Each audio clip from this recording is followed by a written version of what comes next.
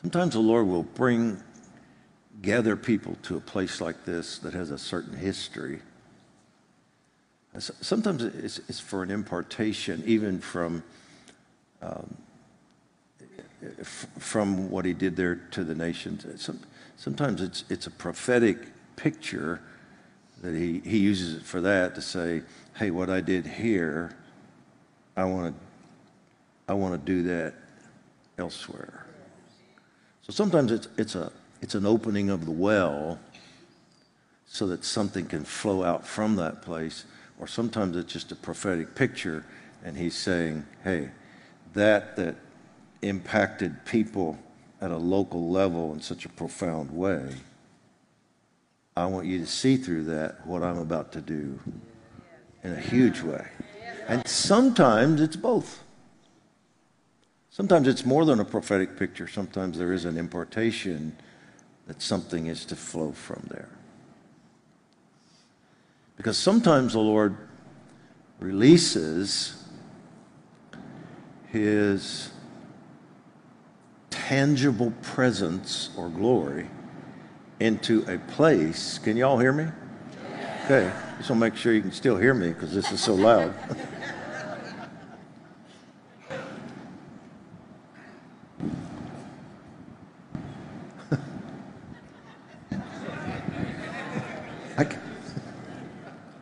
It's kind of interesting, that's all.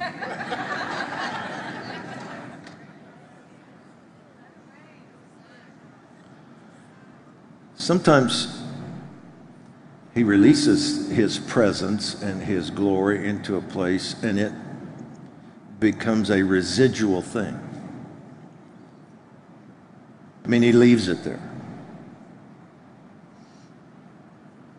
And sometimes he does it because that place has become special and the presence just lingers there. And other times he does it because he has plans in the future having to do with that.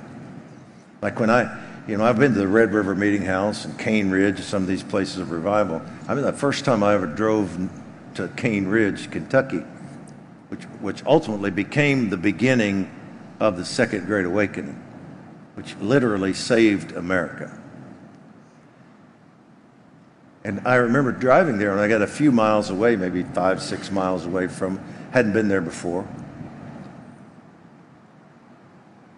A presence came into my truck.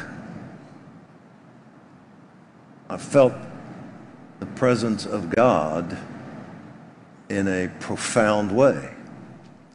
And I said, what is this, Lord, that I feel right now? And he simply said, I'm still hanging out in these hills.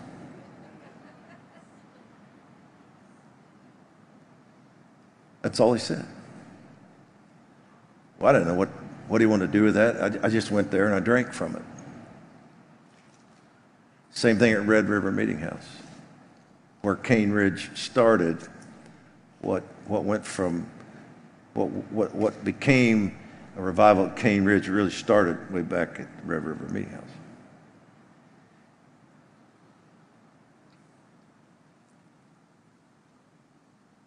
But who knew? I didn't even know back then that God would start speaking in such a major and broad way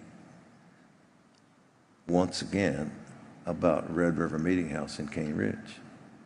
He wasn't finished with them. I don't know that there are going to be meetings a lot there. I just know that he started giving dreams to people and talking to people about the wells that were there, that he was about to open them again. And this time they would flow from there to the entire nation. And it's not like that would be where services took place that impact the nation, but that what God did in the Spirit there would be resurrected and married with other things he's done, and this well of revival would be uncapped and flow to the nation, as would others.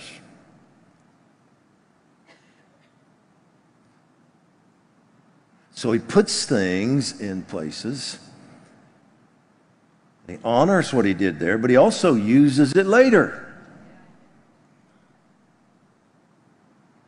You know, when Jacob ended up at Bethel, Jacob is, in Genesis 28, Jacob is anything but a spiritual man. Even though Jacob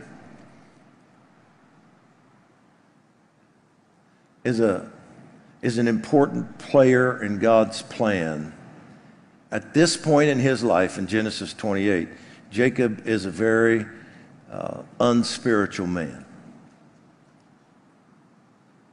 He doesn't even, you read, I don't want to break down this too far, but if you read the passage, you can see from it that Jacob hasn't even really decided yet whether he's going to serve Yahweh or some of the other gods of Canaan.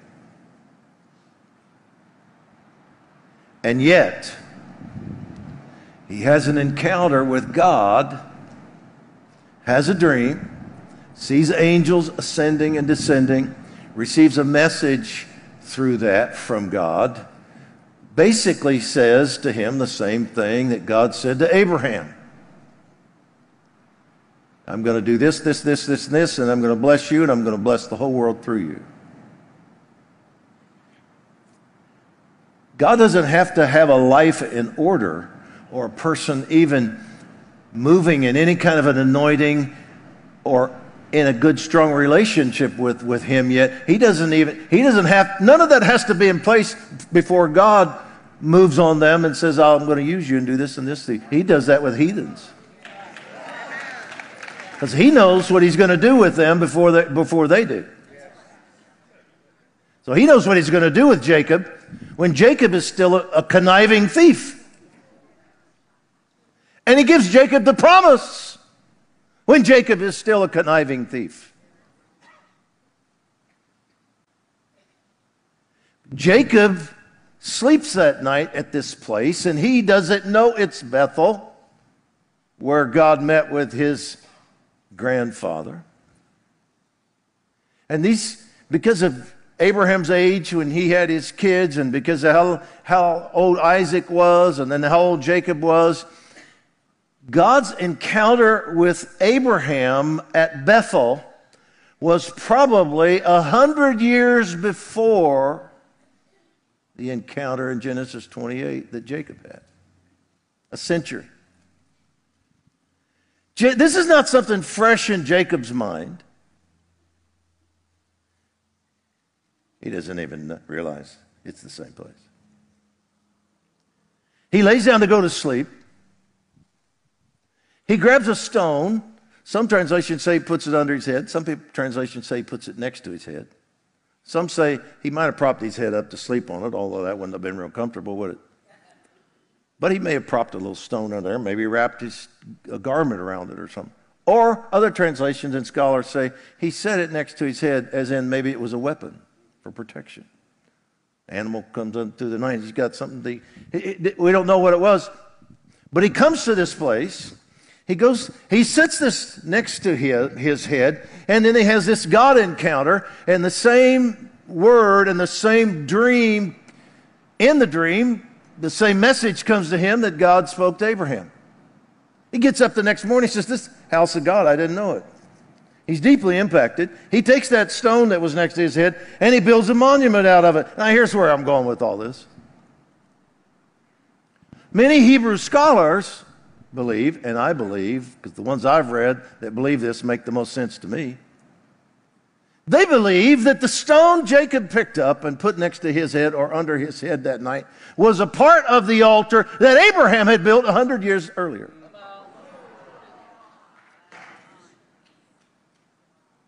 Which you can read about in Genesis 12. And that when he went to sleep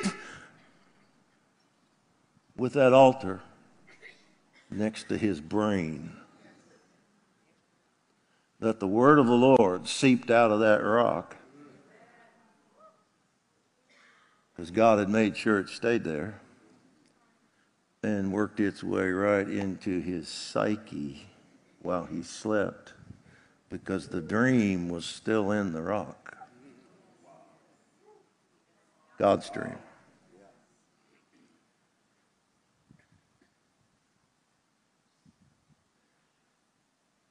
He grabs it later when he wakes up and sets it up again as a part of a memorial, an altar to the Lord. Could it be that God has brought us to the mourning fields because he wants to bring an impartation of that spirit of travail, that spirit of intercession, that spirit of deliverance, transformation, outpouring, baptism in the Holy Spirit? Could it be that we're here because God is saying the anointing is still in the dirt here? And I want you to get it because I need this state to release something for the nation that has to do with this revival that's coming. Could it be?